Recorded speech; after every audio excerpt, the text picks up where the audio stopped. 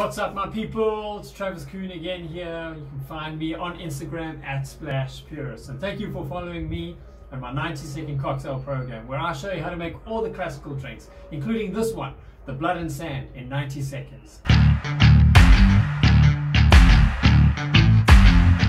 The Blood and Sand cocktail first appears in print in Harry Craddocks' 1930 Savoy Cocktail book and is rumored to be named after a movie of the same name called Blood and Sand, which is a movie about Spanish bullfighting. Like most classic cocktails, the Blood and Sand is able to achieve massive complexity and flavor inside a drink using very few ingredients. It is equal parts of Scotch, cherry liqueur, a very good vermouth, and pressed orange juice. So a couple of things to absolutely nail on the Blood and Sand.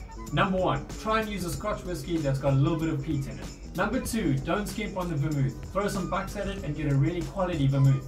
And number 3, if you use a freshly pressed orange juice, you'll be able to get a nice frothy texture when you shake the drink up.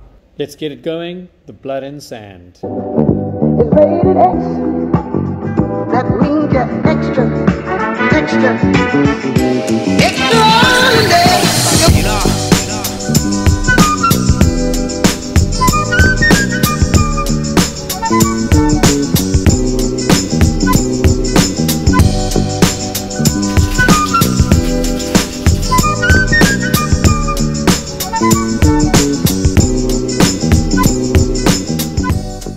And as usual guys, like this video and subscribe to my YouTube channel.